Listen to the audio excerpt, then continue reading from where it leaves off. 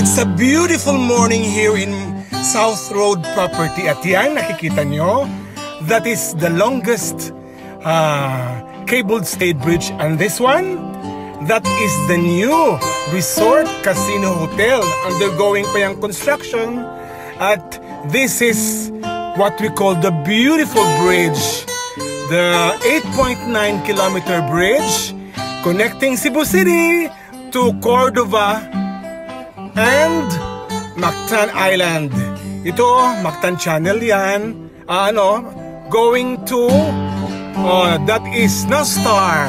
Nostar is resort, casino, hotel, the biggest in Central Visayas. And that is the South Road Property Road.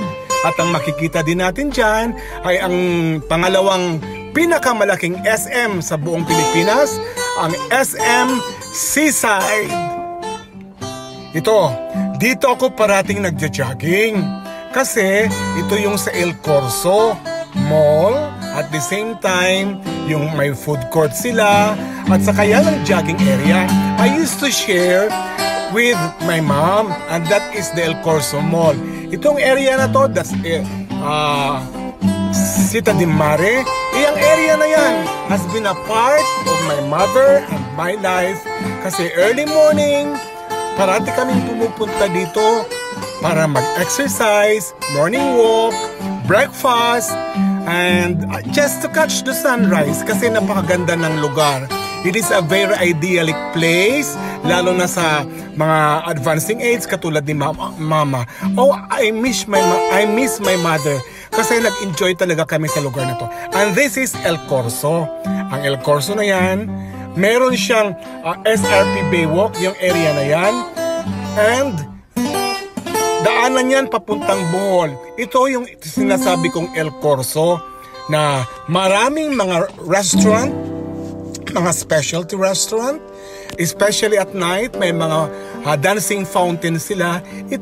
Ito ang El Corso alternative lifestyle. Ang tinatawag natin na alternative lifestyle kasi dito sa lugar na to, maraming mga dining area, mga specialty restaurant, at ang gaganda talaga ng mga lighting effects kung gabi. Kaya maraming pumupunta at malayo ito sa Cebu City proper. This area din yan. Diyan ako tumatakbo every early in the morning with my friends. Marami yung mga joggers ko, ang mga cyclist friend ko. Dito kami parating dumadaan. And also, this area is very has a sentimental value to me because I have shared most of my life with my mother.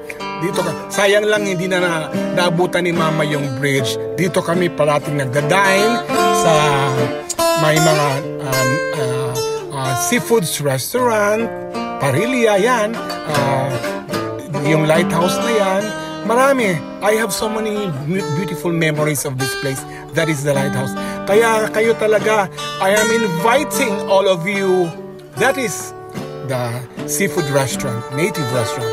I am inviting all of you to visit Cebu. No?